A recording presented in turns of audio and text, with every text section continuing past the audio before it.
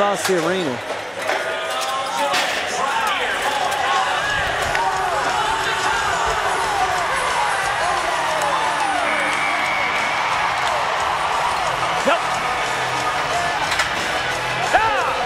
High test. Looked like he was on a highway to the other side of the arena. Boy, he covered a lot of ground, Ty, but he was doing it in a great pattern.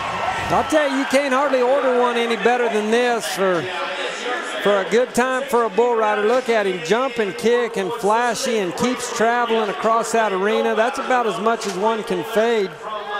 Dakota Buttar does a really nice job. You see him opening up with that outside foot and just matching moves perfectly. The two-time Canadian Pro Rodeo champ, he'll be going for his third consecutive next week.